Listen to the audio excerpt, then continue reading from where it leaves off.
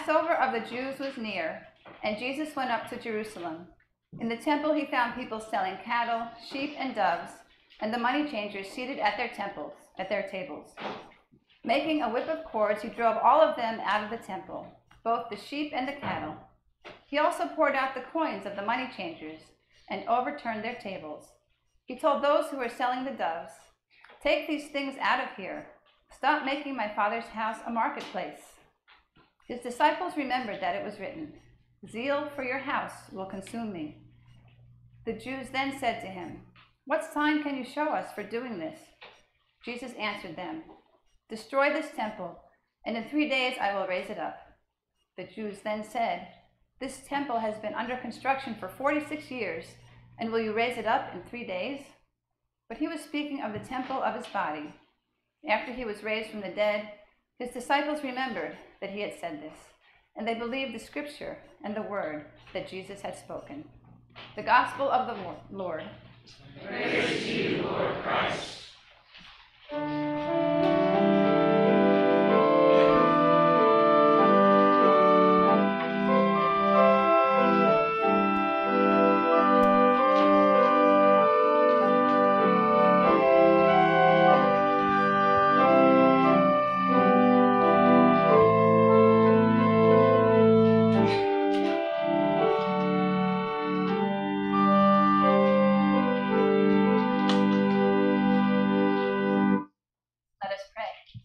May the words of our mouths and the meditations of our hearts be always acceptable to you, our Lord and our Redeemer. Amen. Amen.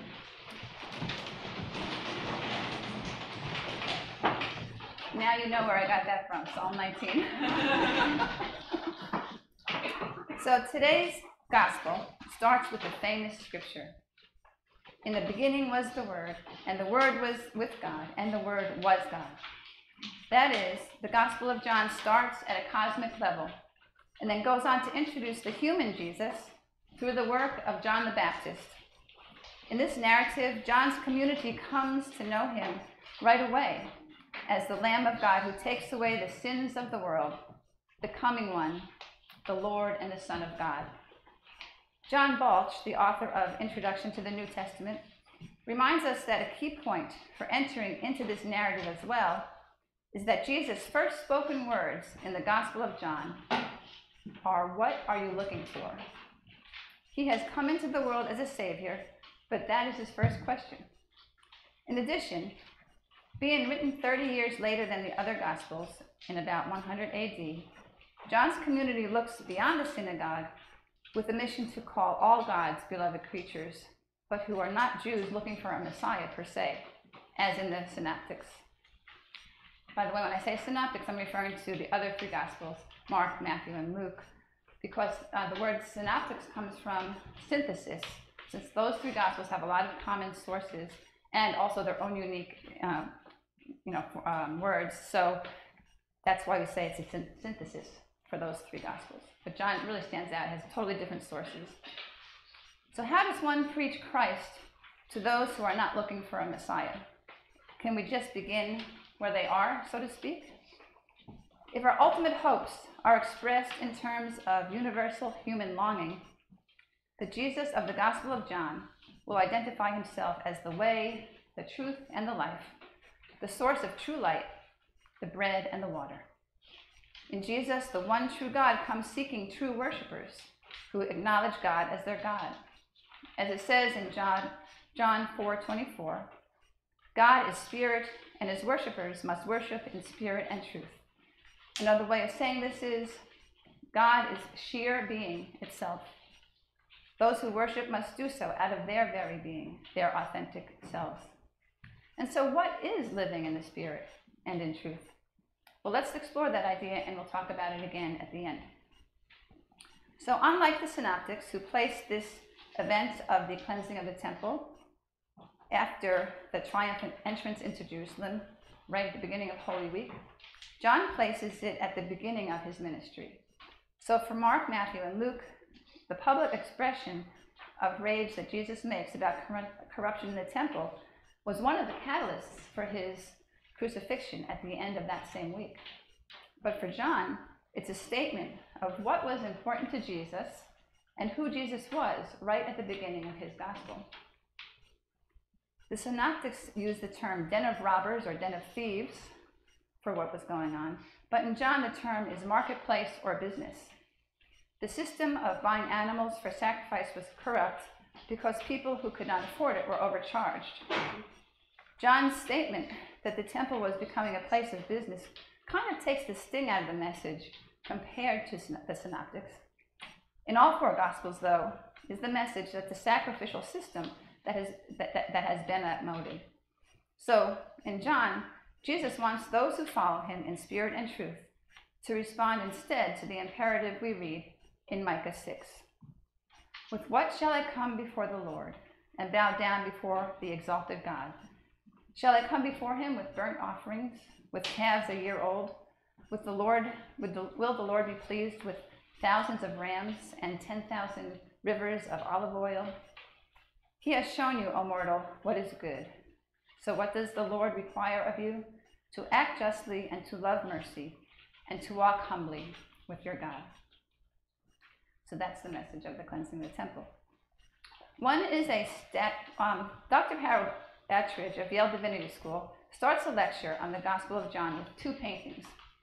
One is a statue of a Roman leader like Caesar holding an orb or a ball and a scepter, one in each hand. The orb represents the world and the scepter represents military victory. So the image depicts Roman victory over the world in its quest for imperialism. Jesus, on the other hand, is depicted holding one hand in a gesture of blessing and holding a Bible with the other hand. He is at one with the book because he is the book, because he is the Word. What a startling contrast. Two completely different worldviews. These two paintings represented the idea that Paul conveys in the New Testament lesson from Corinthians. God's foolishness is wiser than human wisdom, and God's weakness is stronger than human strength. Somewhere in all of this is the answer to the question for each of us: what are you looking for? Another important distinction between the Synoptics and John is that only John includes the metaphor of the temple destruction and rebuilding. Destroy this temple, and in 3 days I will raise it up. He, of course, was speaking of the temple of his body. After he was raised from the dead, the disciples remembered that he had said this, and they believed the scripture and the word that Jesus had spoken. So this passage is not only a critique about the use of the temple for anything other than worship. It was also, and maybe more importantly, that the temple is not a building at all. It is Jesus. He is angry about any human construction that creates a barrier between God and justice for all people. Jesus as temple moved about his world free from institutional walls. We too can and must be present to those outside the building of the church wherever we are, wherever we go. Our way of being, as those who listen to the word, who can perhaps walk calmly through storms and share God's foolishness that is wiser than human wisdom, will be the thing that helps someone answer that question: what are you looking for? We can choose to move beyond the mental and physical and social constructions that frame us and find connections in our communities creatively. Scholar and author John Dominic Crossan makes another intriguing point. The people of Israel were waiting for a Messiah, that is, waiting for God to come down and bring in his kingdom on earth. They thought he was going to intervene and bring justice for all, maybe even in their lifetime, and that we were to be prepared and to pray and to hope. And that was heralded in John the Baptist's ministry. But Jesus realized that God's plan was that of a collaborative eschatology. This means that God is waiting for us, not the other way around, to take part in a mutual effort to bring in God's kingdom. In Jesus' time, he witnessed the Romanization of his homeland, the commercialization of the Sea of Galilee, and on a smaller scale than we talk about it now, globalization. He saw and was sensitive to the economic gaps before anyone, and therefore he renews the Old Testament imperative of Micah 6, which we read before, of prioritizing the poor and of those who have the least in any sense of the word. So Jesus also harks back to Isaiah 61, staking out his claim as the one anointed who will show us the way. The Spirit of the sovereign Lord is on me, because the Lord has anointed me to proclaim good news to the poor. As we are learning in our Wednesday night food and formation class about the Beatitudes and St. Francis, those who live in poverty have the hope and expectation in a God who will provide. And through Jesus, we hear the message that God is a collaborative God who needs us to be the eyes and ears and hands and feet of our Lord in this world. Working through us, God can serve the poor. Therefore, when we read, "Blessed are the poor in spirit, for theirs is the kingdom of heaven," we see both those who lack earthly necessities and those who can help provide these things in a sacred dynamic. That gives us all the joy of understanding that God's kingdom on earth and what it looks like. The children of God as givers and the receivers, functioning in the spirit and truth of bringing the gospel imperative into reality, which is life-giving for both parties. So now I just want to take a little, tangent, and talk about anger. So, is it a sin? What is righteous anger? Harriet Lerner, who wrote The Dance of Anger, tells us that anger is an important emotion, and it can be a vehicle for positive change. It can help us define who we are and help us find our authentic self. And generally, if we don't use it, we usually misuse it. Of course, no one should act out of anger and be hurtful, scheming, deceitful, or destructive. On the other extreme, not expressing anger can turn into depression or an occasional unplanned outburst. In such a case, that even if we're right, nobody's going to listen. But if we give in and go on, and if we avoid conflict, we are not making a clear statement of who we are. So what about the situation in today's gospel? Jesus' anger was not only a personal statement that tells us about his priorities, it is a statement about necessary change on the collective level. Jesus' anger is energized by his righteous critique. So in modern times, we see Gandhi, who was angry about English imperialism in India, and Martin Luther King Jr., who was angry about racial injustice. They both made their points peacefully, but their anger fueled their strategies and goals for major social reform. I think St. Augustine said it well. He referred to today's gospel story and correcting behavior in general when he said, "Stop those whom you can, restrain whom you can, frighten whom you can," I don't know about that one, "allure gently whom you can, and do not, however, rest silent." So when Jesus asked each of us, "What are you looking for?" let's look at the first beatitude. Blessed are the poor in spirit, for theirs is the kingdom of heaven. Aren't we all really looking for how to be poor in spirit? How to live the joy that St. Francis exemplified? Someone who knew the rewards of being focused more on being than on having. Ancient church father Origen said, "Let us understand that the temple in today's gospel is the soul of a person freed from earthly things, thanks to Jesus." We too are temples in the making. May we each continue to discern our place on the continuum between the world of Caesar and the Word, who is Jesus. It is a lifelong quest. It is the journey of those living in spirit and in truth. Amen.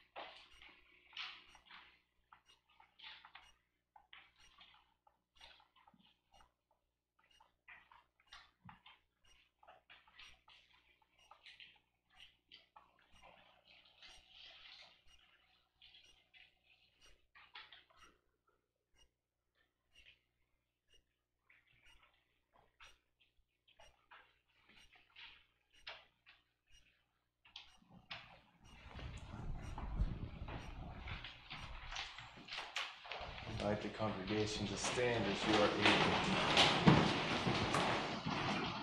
able. Together, let us confess our faith using the words of the Nicene Creed. We believe in one God, the Father, the Almighty, maker of heaven and earth, of all that is seen and unseen.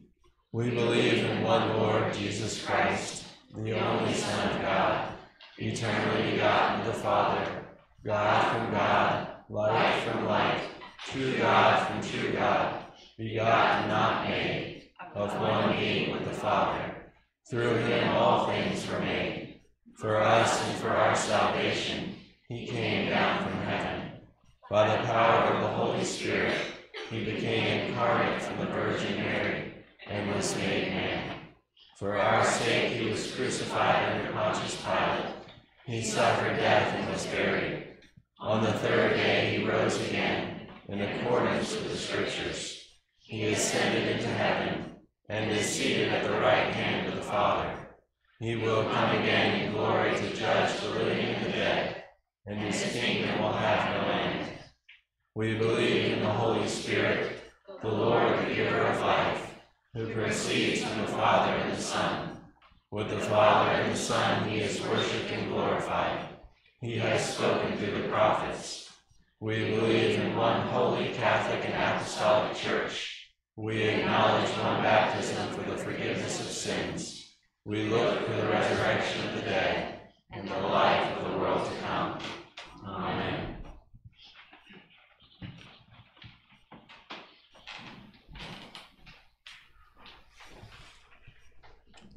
Let us pray for the church and for the world. God of love, we pray for your God of love, we pray for your church, for Michael, our presiding bishop, Susan, our bishop, for all lay and ordained ministers, for all who seek you in the community of the faithful. Equip us with compassion and love to carry out your work of reconciliation in the world. God of love, hear our prayers for the church. God of freedom, we pray for our nation and all the nations of the world, for peace and unity across barriers of language, color, and creed, for elected and appointed leaders, that they may serve the common good. Inspire all people with courage to speak out against hatred, to actively resist evil. Unite the human family in bonds of love. God of freedom, hear our prayers for the world. God of justice, we pray for the earth, your creation entrusted to our care, for the animals and birds, the mountains and oceans, and all parts of your creation that have no voice of their own. Stir in us a thirst for justice that protects the earth and all its resources, that we may leave to our children's children the legacy of beauty and abundance that you have given us. God of justice, hear our prayers for the earth.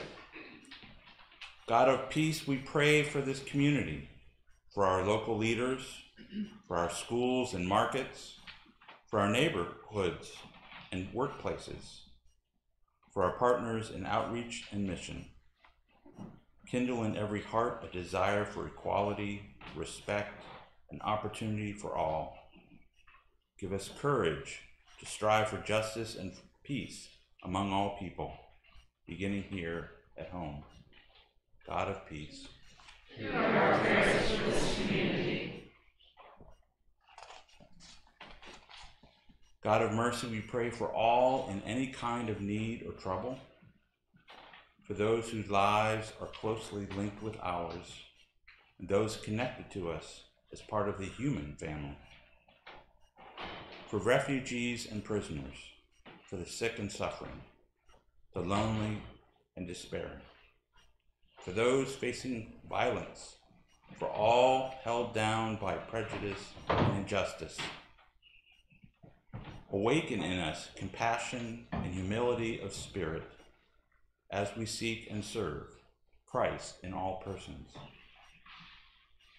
On this day, we especially pray for Sandy Armstrong, the Brown family, Brian Grimsley, Tim Mowry, Ron Cheetah, Ruth Fisher, Donna, John, Dee Holland Brock, and Melita Holland, Lou Stack, Madeline Sell, Christine Dragoo, Quincy Daniel, Beverly Beck, and those we lift up at this time.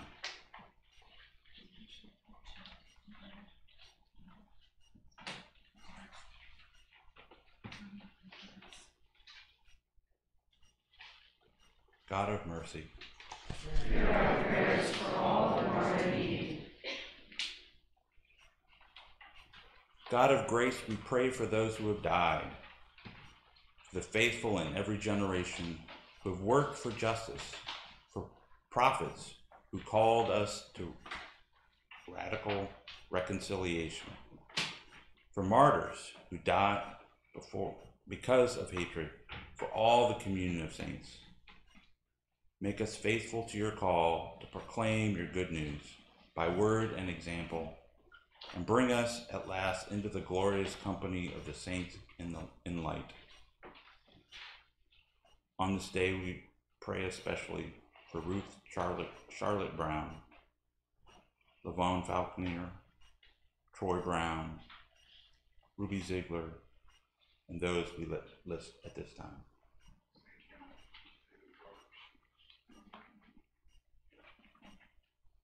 God of grace, hear our prayers for those who have died.